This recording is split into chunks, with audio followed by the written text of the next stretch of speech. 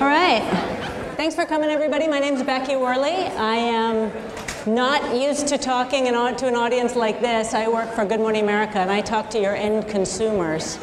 So someday you're going to be pitching me on non-meat-based meat products to bring to the broad market, I hope sooner rather than later. But excited to be here today with you. I really encourage you to use that Slido app and ask your questions. This particular group and this topic is pretty wonkish. We're really talking about the entire chain, the supply chain from engineering plants to the supply chain management, transportation, processing, transportation again, and then taste profile. So let me get right to our guests. I'm going to introduce them quickly and then let them talk a little bit about what the past is, what the legacy systems are that the agriculture business works with historically and in the present. And then we're going to spend a lot of this panel talking about the future. How do we optimize this entire chain for plant-based meat, plant proteins, as opposed to just working on sort of the vestigial appendages of legacy agriculture systems. So let's start by talking, I'm going to introduce our three panelists. Natalie DiNicola is from Benson Biosystems. Succinctly, you're all about genomics, research, plant engineering. So that's really where she's coming on the field side of the plants and how to optimize them. Then Mark Matlock is Senior Vice President Food Research at ADM, processing, sourcing, transport, all of those supply chain issues. And then Rajesh Potineni is Mr. Taste. He's working on mouthfeel, on taste profile, and he's the guy who is ultimately responsible for converting the consumer. How do we convert the consumer to, as was discussed in the last panel, love plant-based meat, not just eat it because they should, but because they want to? So I'm going to ask each of you to just give us a couple minutes on what the past and sort of the present of your business is. It's, you know, you guys particularly have legacy businesses in some way, and we're going to work on how do we move that forward. So Natalie, why don't you start? Past and present for Benson Hill and what you do. Okay, sure. Hi everybody. I want to thank the GFI folks for the chance to be here today. It's really great energy in this conference. I am an environmental toxicologist by training who worked for over 25 years in agribusiness. The last few as a consultant with organizations from grower organizations and multinational ag input companies to CPGs, and spending a fair bit of time working with the early stage companies, the startups, and really trying to help folks think through the evolution, as Bruce mentioned in the opening session, the evolution that's happening in our food system. I'm here representing Benson Biosystems, which is one of my clients that I'm really excited about, because we bring innovation both from a technology perspective, but also a business model perspective that I think is really important. Dr. Lameau mentioned the natural genetic diversity on a previous panel, and that's something we feel really passionate about, that I think is one of the differences of what's happening in the food system today. We have estimates of 30,000 edible plant species out there. Our food system focuses on about 30. The genomic innovation has been mostly focused from the private sector on about 3. And in addition to all these different crops that haven't received that much innovation in that space, there's also the genome of a plant is actually more diverse and complex than that of a human. So even within a crop species, there's this enormous amount of genetic diversity, and yet we really haven't been tapping this very powerful resource as a way to differentiate products and really help improve our food system. So why? Well, part of it is that kind of innovation typically took a lot of time, a certain level of expertise, and a lot of money. And there were really very few companies that were making that kind of an R&D investment at a really big scale. They tended to be a couple large multinational agribusinesses who were focusing on the largest acre crops and very focused on the benefits that would bring their direct customer, which was the farmer. And that's how it was for many years. What Benson Hill is trying to bring is a really different perspective around that. So while we're working in genomics, which is a legacy area or research, if you will, to some extent, there's been huge benefits that have come through genomic innovation. We're actually an early stage company, just a few years old. And what we're bringing is, we're taking the advances that the last panel talked about around sequencing data, advances in sequencing data, phenotype data, environmental monitoring. That is providing essentially a data explosion that when you combine that with machine learning, when you combine that with a real understanding of plant biology, it really provides enormous opportunity to do predictive genomics, predictive breeding. That coupled with a lot of the new kind of innovations that are coming, such as gene editing that was mentioned earlier, which we'll probably talk a little bit more about. So we have essentially built a genomics platform for lots of different kinds of crops using that kind of data and a suite of genomic tools like breeding, gene editing, and even GMOs to really tap into this genetic diversity and improve crops. The other piece of it, though, is whereas the traditional companies that worked in genomics owned the germplasm, they decided what crops, they owned the germplasm of the crops, that data, and they decided what kind of traits and benefits they wanted to bring. We've built it as a community platform. So our mission is really to empower innovators across the entire value chain, from the traditional kind of seed companies all the way to CPGs and retailers, really, ingredient companies and others in between, all across the chain, the ability to be utilizing advanced genomics and this enormous natural genetic diversity to improve our food system. And that's really a very different business model than where we've been before. 30,000 edible plants, 30 that agribusiness has focused on, and 3 that genetic editing has been applied to extensively. Well, at least genomic innovation, different kinds of advanced breeding and GMOs and things like that. Super interesting. Mark Matlock is at ADM, as I mentioned. Tell us a little bit about past and present. You have a long history in this process. Thank you. I'm also very pleased to be here today. And ADM may not be a company that many consumers are aware of, but we're very integral to the food supply globally for the world. I've got a slide up, and it shows the trade routes and the origination and the destination points that we handle. Every day, we're processing 100,000 metric tons of oil seeds a day to produce the vegetable oils, the protein meals, and that sort of thing. But also, we have a legacy in plant proteins. Much like Morningstar Foods, who spoke earlier today, we started processing soybeans back in the 1930s when it first became a crop in the U.S. In the 1960s, we invented texturized vegetable protein. TVP is a registered trademark to ADM.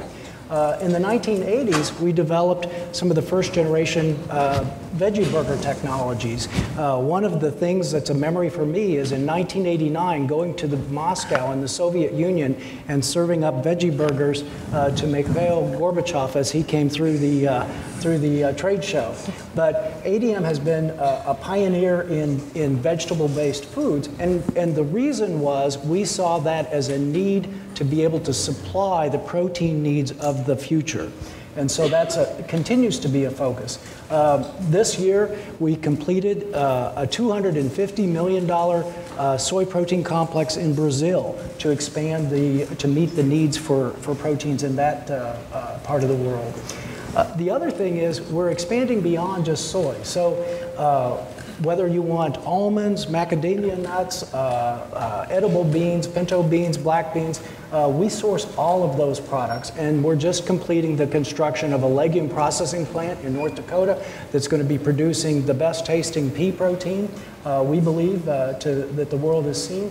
And we're continuing to build out all these alternative plant proteins. And then finally, one of the key things is, we talked earlier, some of the speakers, about it's not just nutrition, but it's also taste, texture, and functionality. And to put the functionality that you need into these proteins so that they work in the various applications is a key part of what we do. And along with companies like Rajesh works for, dealing with the taste, which if it doesn't taste good, the consumer will not be a repeat buyer. So that's part of what we do at ADM. Rajesh, taste is so important, and it really spoke to me when you said your job is to convert the consumer. So what's the history of creating optimal taste profile for plant-based meat? Two aspects. I think I'll first talk about the question of yours, and then I'll explain how Kerry fits into this. The way traditionally the ingredient companies have gotten into this space is scale. So when scale becomes important, yield and the factors of optimizing the process becomes more important. So because of that, the focus when you are coming up with protein isolates or protein concentrates is more focused as an engineering function. My undergrad background is engineering, so I could empathize how important the unit operations aspect is, but in the process, what gets compromised is the taste. Why is that the case? That's because of, again, the way the business operates is on volumes and how to get to a lot of people, because as the population is growing, we need to serve more of the people out there. To take a step back, how do we approach differently for the same question, right? So I put myself to empathize the situation of yourself in a product developer's shoe. Let's assume somebody tells a product developer, hey, we are going to have this great formulation that we want to make. You pick your pea protein, for example. The next thing you know, especially if you're a CPG company, every ingredient pea company wants to give their product so you can try it. They don't taste the same if you look at it. But this person has to pick the best out of the lot while keeping the cost constraint as well as the marketing attributes that are looked for. So that's where the need for connectivity into sensory and analytical sciences become important. Most times what happens is a formulation is made and then you submit to the sensory and analytical teams. Actually, I think by doing that, you actually have already compounded the problem, and now you're trying to figure out what the taste problem is. I think bringing them early into this whole gamut of understanding, and when I say sensory, people literally take it as it's a difference test of, let's take 2 samples and say which one works out. Oh, this works well, let's send it to the consumer test. I'm not talking about just traditional sensory. It's about understanding. Let's take a burger that is getting made, right? Are you going to put it in retail or are you going to put it in food service? This matters a lot when it comes, because if you're putting in food service, you know it, you have control. A culinary person is going to take it out, add up the spices, and there's a whole control of it till the consumer is tasting. But if you go it to retail, now you're expecting the consumer to use it like they use in their natural behavior. That's a challenge. That's a tipping point at which the consumer needs to feel, I can play with this. But how many of us are really spending the time to take that next step? One of the panelists before mentioned behaviors. We need to change behaviors, right? But it's not changing behaviors by marketing, but changing behaviors by empathizing with the pain point that a consumer is going to face when they reach home. And I can tell myself, I have 2 small kids at home, and with 5:30 to 8 is like a nightmare at home, right? I'm sure most of you get in and you want to make fast the dish, because otherwise these guys will scream, and then it's a whole hell match out there. And again, my wife are looking at each other, what did we do, right? So in those scenarios, do you have time to really play with it and feel artistic and all that? So that part needs to be included in that discussion. And that's where taste really stands out. I just want you to go say one quick thing as we think about this entire process, because the goal of this panel in particular is to rethink how do we engineer from the beginning to that witching hour when you're trying to feed your kids, all the way through that for a plant-based meat. And I want you to just walk us through what you said about empathizing with the burger itself. What happens, process, and then it's processed, it's reconstituted, it's dried, it's processed again. Just give me 60 seconds on that journey that a protein I call it like a CSI moment, right? It's like they got the body and now they're figuring out how he died or she died. So the same thing, you got the pea protein sitting in front of you. and there are 4 pea proteins, or let's say how many there are. The next thing, the question is, what did like let's say I bought it from ADM, right? What did they do? That's their IP. They're not going to tell me. But at the same time, I need to solve the problem. There are 3 stages of problem there. 1, lost in translation. Everybody says cardboardy. Is your cardboardy same as my cardboardy? Are we talking the same language? And when the consumer says, I like it, where did we lose them? They only talk in emotional terms. They are not talking in descriptive terms. So that bridge needs to be bridged. That's where most actually flavor companies tend to have lexicons that will help this bridge. But I still feel they are at a stage that needs to be leveraged further. These words need to get out there. This language needs to be in the consumers. So that's why Kerry actually is spending time in creating where it is not just for internal experts, but work with our customers so that we call it taste talk. It's a talk. Let's talk about this 30 words. Can somebody says animalic? Oh, animalic, what is that? We can, hey, smell this. Are we talking the same thing? Or no, you're talking a different thing. So that we are talking the same problem. That's one for identifying the problem. And then the next part of it is really understanding if these pea proteins are made, what is it going through? So obviously pea by itself, when you eat it, it's so beautiful. The next thing you know, you take it, you crush it, and then you put it in some acid to precipitate it out. Then you take it, and then you may centrifuge it, or you may do some fermentation because you want it to be a bit more easier to mix it based on the texture and functionality. So in that scenario, the off notes that are forming in each stage are very different. You need to, that's where I say when somebody asks me, do you guys sell a protein masker? I said, like, I think from a marketing standpoint, yes. But it is best that we spend time with you, know your product, know your pea protein that you are taking. We got so good now, just taking, somebody gives us a pea protein of theirs, we could guess what compounds are the problem. And so then literally is serving the right masker or asking them to go back. If you are able to process it, especially, then, hey, can you think of this step? Looks like you're putting too much heat, so you're forming these pyrazines. Or, hey, you're doing fermentation. Looks like you don't need to tell me what the organism is. But I see there is an indole. Indole at very low levels. I think I have given this in one of my previous meetings. It's such a compound. Like when I talk to my flavorist, Larry at Kerry, he's like, Rajesh, at very low levels, it's beautiful. It's in honey. But the same thing at slightly higher levels becomes fecal. Mm-hmm. So now, just the same ingredient, and this is because of protein degradation. So in those scenarios, knowing it, you can actually solve the problem. And that means there is more science needed to really get there. That nails the whole point of this discussion, which is in order to get the taste profile right, streamlining the whole process with as little processing is going to help you in the end. Yep. So let's start again at Natalie's end and talk a little bit about the future and that goal of streamlining the process. So, you know, when you look at agricultural products, they've been optimized really for historical uses, yield, drought, route to market. How do you see genetic editing, modification as a way to streamline this straight out of the field? Yep. Well, we need to keep focusing on farmer benefits, but it doesn't need to be a trade-off with consumer benefits. And so we need to start focusing a lot more on consumer benefits and tapping into this diversity that we just discussed. So we've built out a lot of the data platform, the tools to be able to do that. What we need now is to work with you on your pain points. What are those things that you need help on? Is it that you want to get rid of some off flavor?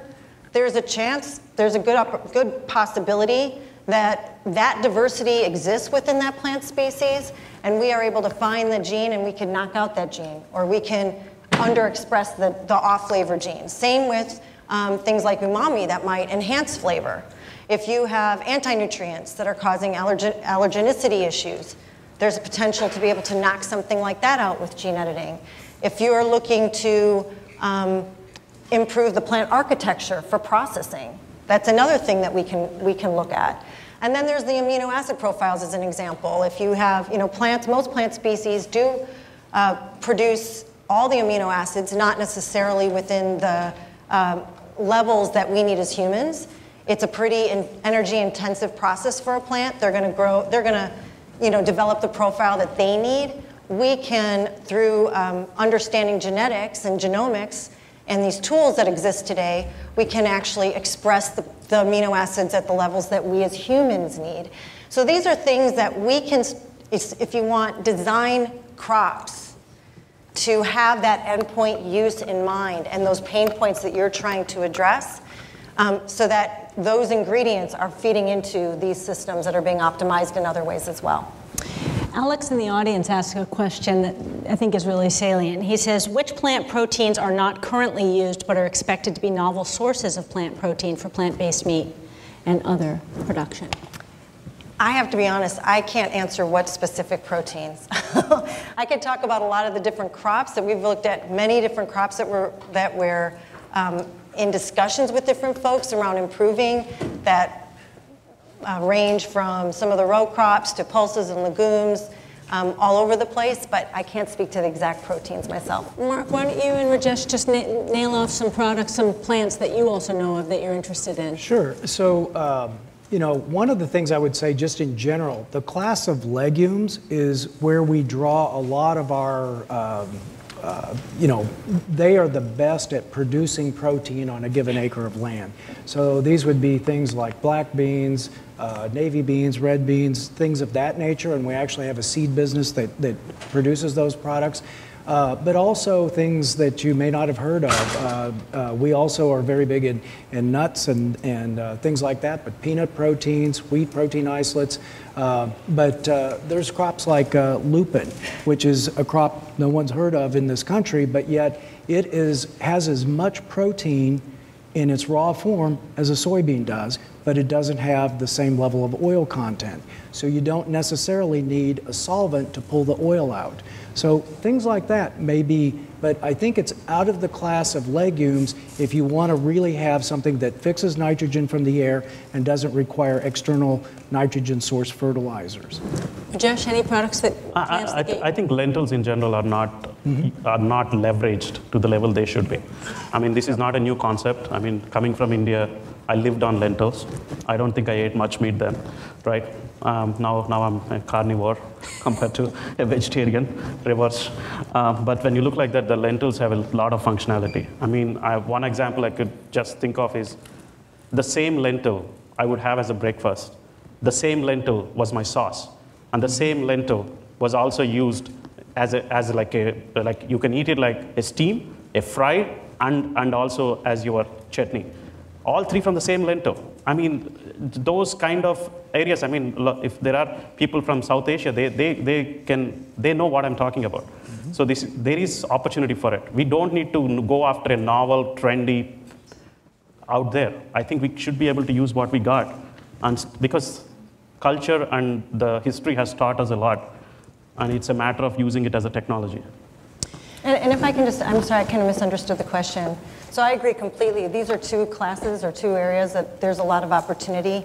I thought you kind of meant like what specific products we were talking about, which I couldn't share, but yeah, I totally concur. Those are two really very rich areas for us to be developing products in. Yeah. Natalie, talk to us a little bit as we close out on your side of this about the genetic editing and modification that you're doing, how you see that as being beneficial. And then maybe we can ask the question of how, consumers have strong feelings, and a lot of the vegan, vegetarian consumers have strong feelings about genetically modified food. How do we deal with that on a marketing side? So talk about the upside and overcoming the downside, if you would. Sure, okay. Well, I think from an upside perspective, gene editing in particular allows us to, it's really, in a lot of ways, sort of an extension of more traditional kind of Mendelian plant breeding. But we can make changes much faster with a lot more precision and a lot more affordably. And part of what that means is you don't have to be just the largest companies working on the largest acres in order to be able to really leverage genomics much more. And so that allows us to be working in a lot of different crops, focusing on a lot of these different kinds of consumer benefits, removing allergens from foods, a lot of things that we haven't really seen as much focus on in the genomic space. Now, from a public acceptance perspective, which is something that we take really very seriously, In all transparency, I worked at Monsanto. I led sustainability there for a long time. And I had, I think, a privilege there, although it was sometimes pretty intense, of really hearing what consumers wanted in their food system that they did not feel the traditional agriculture system was delivering for them.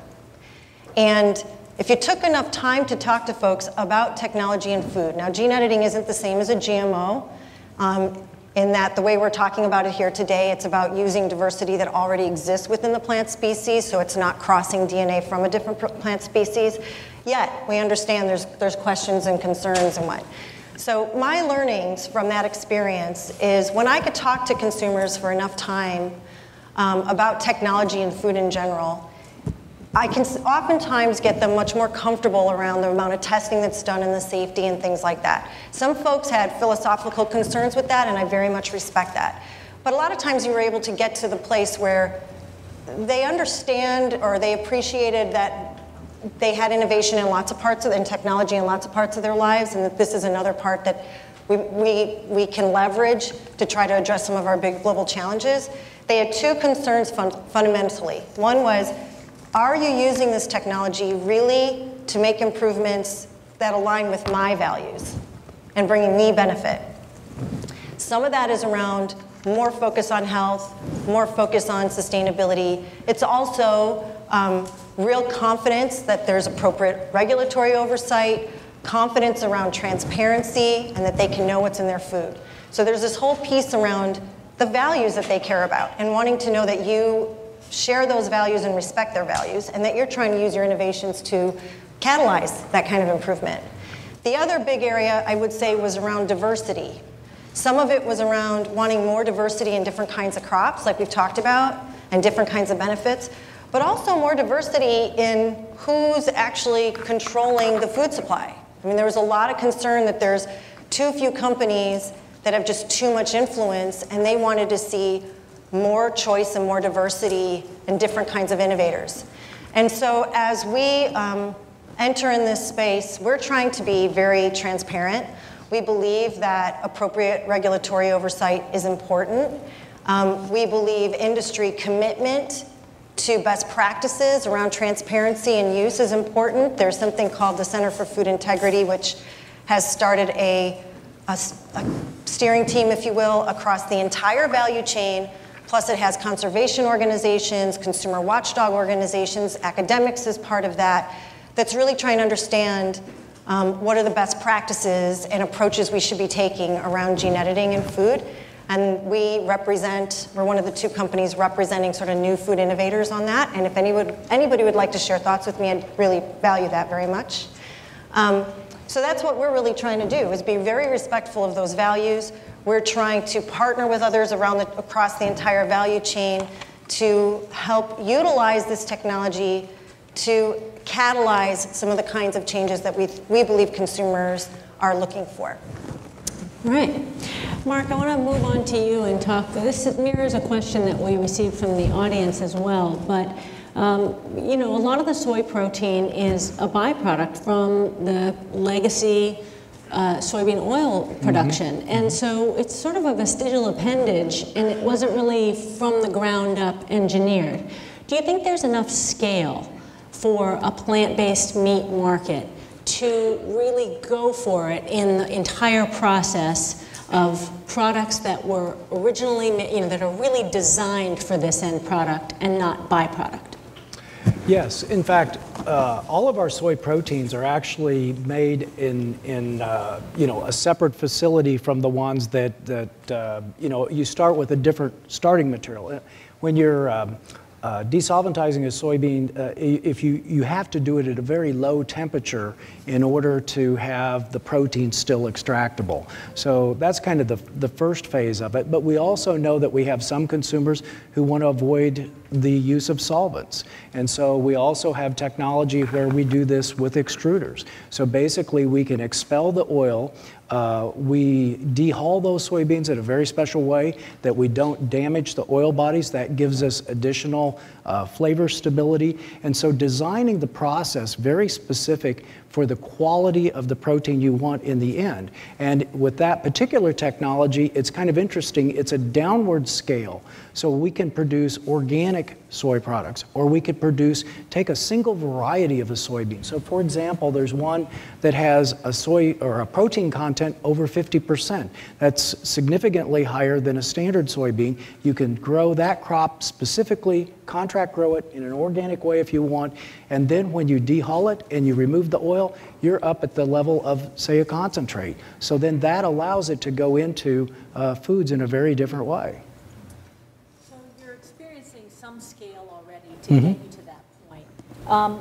Talk to us, I'm curious, an inside baseball conversation you might be having with your engineers and scientists about something in the processing that's going to lead to better mouthfeel, less double processing, like you talked about, Rajesh, better taste profile. What's something that you're looking at inside the company that gets you excited? So one of the things that we've done a lot of work on is the use of enzymes to provide some of that functionality. So a standard soy protein or any of the plant proteins tend to be very high molecular weight. And depending upon what application you're going into, you may need to reduce that molecular weight to reduce the viscosity so you can get more grams of protein. And you see this more in beverages than you do meat. But in meat, you want something that has emulsifying capability. You want gel strength, so you do want the high molecular weight. But in beverages, you want a lower molecular weight that gives you a better viscosity. If you cleave the protein in the wrong place, you end up with hydrophobic end groups, and these will provide bitter notes that you notice. So choosing the right protein that knows which amino acids to cleave the protein between is a way to improve those bitter notes that you'd otherwise see. I asked for inside baseball, you gave it to us. Thank you. That was geeky. I liked it. Just to add on, I think he hit one of the key parts. I think there's a lot of research from a flavor, because literally the flavor research side that universities are spending time on really creating PhDs and master students, I would say in the last 30 to 40 years has been much more tremendous, focused on flavors, right? So when you look at the research that is out there, this was done by Shibberleys and some of the work. This is all done using what is called a GCO, gas chromatography olfactometry. The reason being, at the end of the day, your nose is the best detector out there, right? Even the best GC out there will not be comparable to your nose. But at the same time, nose is good enough to peel it, while a gas chromatography is pulling each one separate and you know each compound in it. The nose can do it in an extraordinary fashion, right? So what we know today on this flavor volatile side is just that these compounds are present. And these compounds are either caused by lipid oxidation, they are caused by myeloid chemistry, they are caused by aspects of myeloid chemistry with the and lipid products further on higher temperature forming other compounds. So that part is sort of clear. I still feel myeloid chemistry is not completely understood. This is a good term to mask when we don't want to talk anything about thing. I personally think there is a need for myeloid chemistry to be understood at a higher level. The beauty is in the previous session, the use of artificial intelligence is a great place there. Untargeted analysis, where we can link all these compounds, proteins, peptides, and really understanding is very critical. That's on the volatile space. The only one addition I'll add is also there is a need for non-volatiles, peptides. Peptide work is done in therapeutics. We know that there's a lot of biological systems where people look into type of peptides. Food industry, for some reason, we don't spend much time about the good peptides and the bad peptides. P by itself was not bad, but as you're processing, as just mentioned, it cuts it at a wrong place. Then you are starting to get bitter. And then you're figuring out what masker should I add to block it. Why don't we first understand this? And there is chance for all of the community, especially in the scientific side, to actually have like an open research platform where everybody can share the peptides. Hey, I made this way, here are all the peptides. Because with time, the more information is out there, the more we know what we are going after. Okay, you can say that part of it is a IP, but to some extent, if we are in this together, I think there are some knowledge-based generation that we need to be happening together to solve the taste problem. I totally agree. The easiest way to deal with an off flavor is not produce it in the first place. Yeah. And that's really where this process question comes out. And I think when we go back to the scale issue, it's not like you can jump from your legacy business to having a really customized ecosystem just for plant-based proteins. So how do you see the business opportunity, the business pressure to move towards more plant-based protein, and how that's sort of bridged by steps? Sure. So part of our vision has been, if we eventually want to feed X amount of the population plant-based proteins, it is a series of steps. And one way to deal with it that helps on the flavor side is basically hybrid products. So if you think about, I've worked a long time, or rather my team has, in making soy as bland as possible. I have trouble making it taste like dairy milk.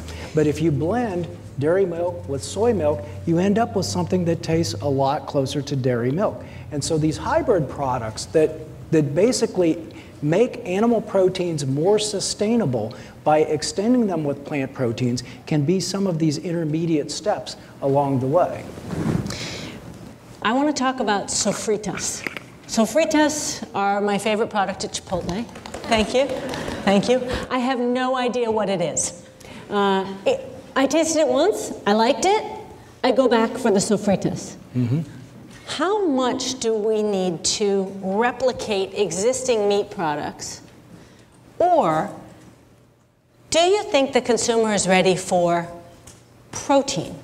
Or just a thing that has a weird name that you don't need to define? Rajesh, have you seen in the work that you've done that consumers are open to that? We see that, you could take it in two ways, right? In the nutrition beverage categories or in the beverage categories, I think you do see this mixing of protein. Even when you don't need protein, you tend to see there is now 20 grams of protein, I'm adding you, right? That's kind of approach. When it comes to meat, I think there are two aspects. The target is mainly flexitarians. In the short term, again, this is my personal opinion, not to do with anything to do with Kerry, but is in the short term, for marketing purposes, focusing on a flexitarian and calling it meat may be good, but in the same time, I also feel in the long run, in terms of policy making, in terms of setting up the ground rules, I think it can create some hurdles for it being called meat. And at the same time, again, I go back to where I come from and my roots. If you take the integration of culinary techniques and the cultures, the cultures of India, China, or even in Latin areas, there are products that they sell, and none of them are called protein, right? But they are making these beautiful products in their countries. So it's almost like getting exposed to them, and then ability to slowly, it will take time. Behaviors take time. So in that sense, my thought is there is still chance for providing options. Like Morningstar doesn't call everything a meat alternative. They have been there for a long time. That's a great example of saying that you don't need to call sometimes meat alternative and still can penetrate into the market.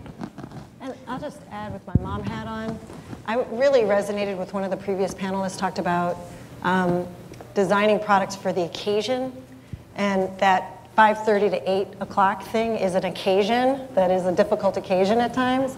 And I feel that when you there's so much conversation about comparing plant-based meat, for instance, to animal meat and how it's different, but as I'm feeding my kids both, they're not necessarily, they're being raised to have a palate around plant-based meat, where I don't think you're always going to have that same pressure of having to replicate animal products the same way. They can have their own flavor profiles. I think it's interesting to, again, look at the trajectory of the product. And Mark, if you were working with Natalie, what would be something you would ask of her to change in the products that you take raw and process? What's something that would make your life easier to ultimately create a better product? So she mentioned a couple of them already. One is improving amino acid profiles. One of the things that makes soy such an important plant protein is it has a PDCAS score, that is the protein digestibility amino acid score, and that's very near the same as dairy or egg or meat. If you look at a wheat protein, in comparison, it's only about 0.5. Many other proteins are just not nearly as good as soy happens to be. Now, one thing you can do is you can blend certain proteins. So you could blend wheat with, a legume and end up with something that's going to be closer to the one. But the amino acid profile would be one. The other thing would be dealing with some of the off-flavored precursors. So, for example, a crop that's high in linoleic acid, which is readily oxidizable and creates some off flavors, or linoleic acid, if you make that a higher oleic, then a lot of these issues go away. So those would be, it'd be compositional changes that would improve the flavor, would improve the nutrition. And just to add on his comment, the PDCAS, because Kerry being a taste and nutrition company, we have offerings with where the PDCAS is one. But while the nutrition team is very clear that these are the type of proteins you blend to provide this complete source, it also creates taste challenges. Like earlier I was mentioning about the GCO techniques. These techniques were done to find each ingredient, each chemical. But the problem is when you're mixing these blends, now you're creating another off note. And it is not made up. Like we have done some studies where we actually are finding that the compounds, that one compound that is formed by linoleic acid in one protein and the linoleic acid by another protein, these are degradation products. When they both are together, our brain interprets it differently. So just imagine the flavor complexity. It is not singularly knowing that just adding ethyl butyrate will give me a nice estery note. Now you're talking about compounds like hexanals and nonenals and pentyl furans. So these compounds, each one together, there is a need for more studies to understand how two compounds are working together and how that makes our brain think there is more off-note there than actually it is. So that means those synergies are not well understood. Mm-hmm. And that is another thing that needs to be taken into account. Yeah. So if you could affect process, transport, supply sourcing, and work with Mark to improve what you do, what would be some specific requests you would make on that side, going directly to the process part? So the process part, I think it is that common understanding of, without not getting into the details of their IP, what are the steps where, like, are you keeping it at a certain temperature for long? Like, just to give an analogy, right? If you take chicken, and the chicken, if you're putting it in like boiling it or making a broth, versus you're roasting, you know they are not forming different compounds, right? In one case, you have more lipid oxidized. In the other case, you have more myeloid products, right? Just taking the same approach and back off, because at the end of the day, the same proteins have the same lipid problem, same protein amino acids that are coming into play, and thus reducing sugars that are present in the product. Mm-hmm. So just understanding that science, right? Mm-hmm. And the ability to integrate all three factors. I still go back to sensory, because at the end of the day, defining the problem when working mm-hmm. together with mm-hmm. the ingredient scientists, what are your process parameters? Which process parameters may be where this flavor generation is happening? Mm-hmm. Then linking it with the sensory to really correlate or to understand, is that our main problem or is it at a different stage of the process? And sometimes you can solve it there itself. Or sometimes because of the supply chain issues, Rajesh, we can't. This is already investment made. Then in those cases, you have to go and solve it from back. And this is where one of the comments that Scott May made was relevant. Like, you need to then find blockers mm-hmm. that will actually not bind your flavor that you are going to add and still be effectively able to help you. Yep. And that's the last option. But it would be better we could do it in the front. And in many cases, there's quite a bit of research that's been done on some of these metabolic pathways.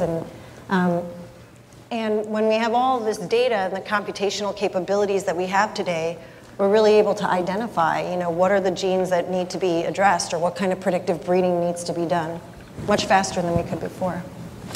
I want to take some audience questions because we've really dug into the process from the lab to the field to the processing to the transport to the recipe, and we've gone all the way through this and really looked at sort of some of the legacy issues and how building a more streamlined ecosystem can really help with the end product.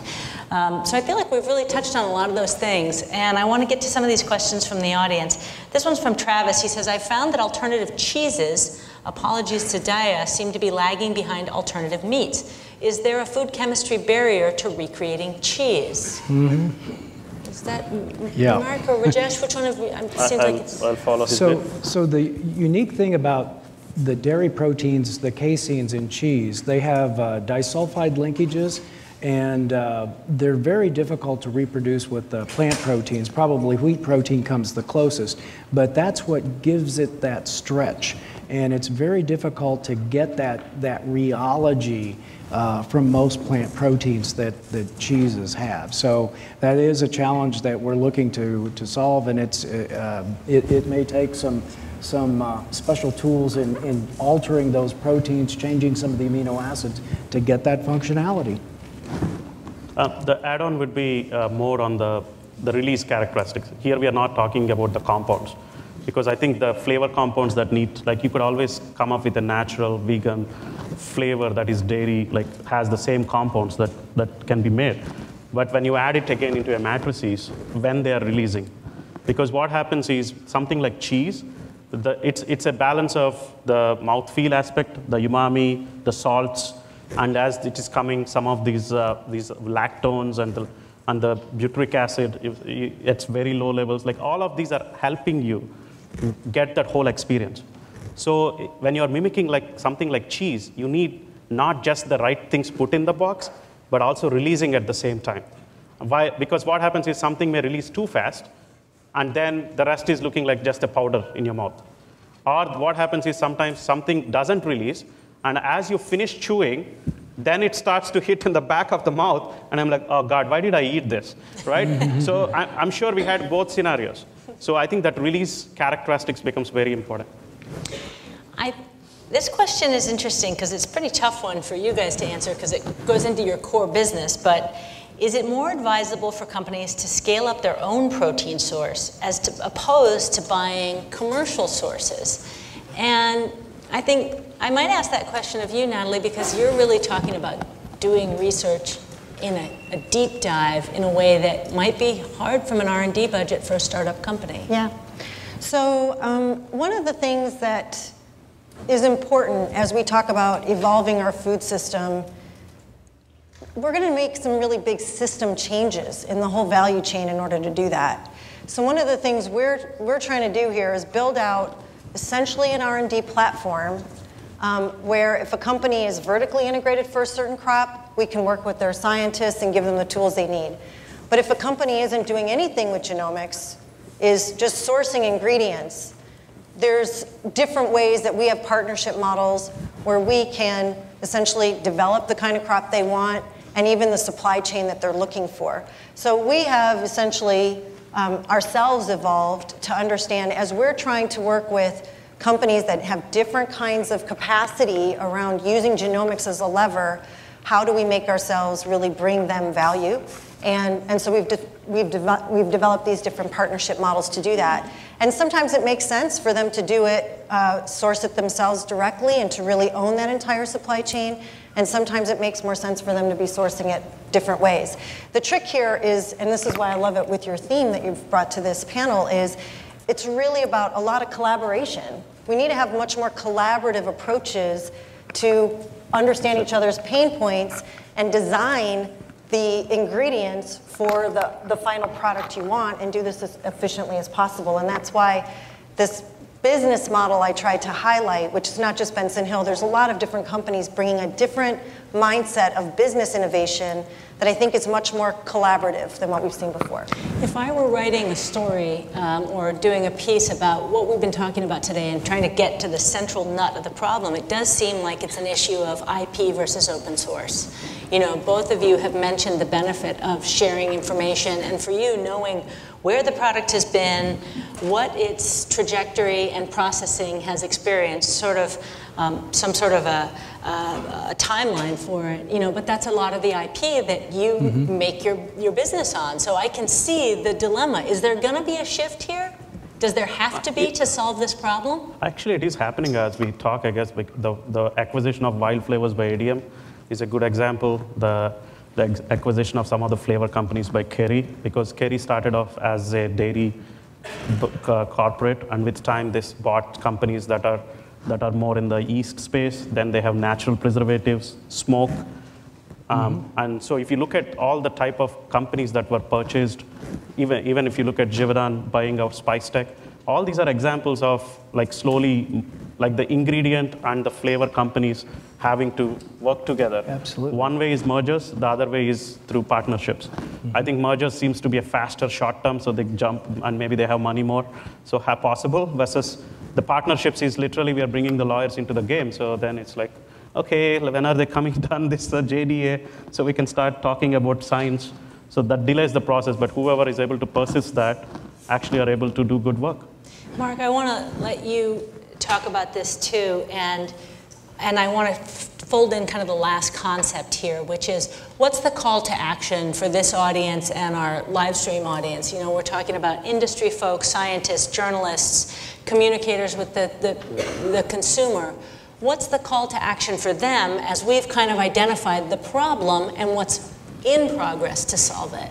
You know, one of the most exciting things I think about the whole clean meat movement is how science is actually being embraced by the clean meat movement. We've had in our consumers kind of this focus towards, you know, I want the least processed, least science, you know, that sort of thing. But yet science can bring a lot from a nutrition standpoint. You know, one of the great things about plant proteins is not that it's just a source of protein, it's also a source of fiber. We're really beginning to learn how fiber acts as a prebiotic with our gut microbiome. One of our most recent investments is in the area of probiotics and understanding the gut microbiome and that gut-brain axis. And so I think the key thing is to get consumers to realize that science can be used as a tool in a good way to improve nutrition, to, you know, in preventative medicine.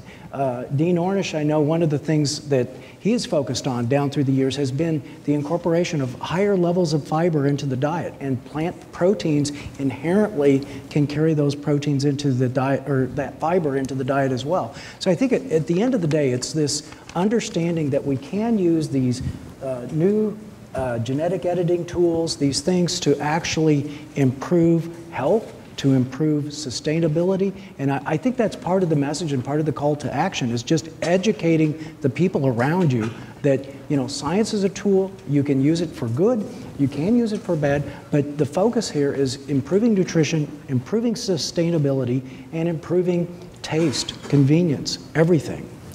Embracing science, sharing information to streamline the process all the way through the ecosystem chain, and communicating with the end consumer. I think that's what we walk away from this panel with. I want to thank Dr. Natalie DiNicola from Benson Hill Biosystems, Mark Matlock from ADM, thank you, and Rajesh, you have been amazing. Potineni from Kerry, really appreciate the contribution all of you have made. Thank you so much.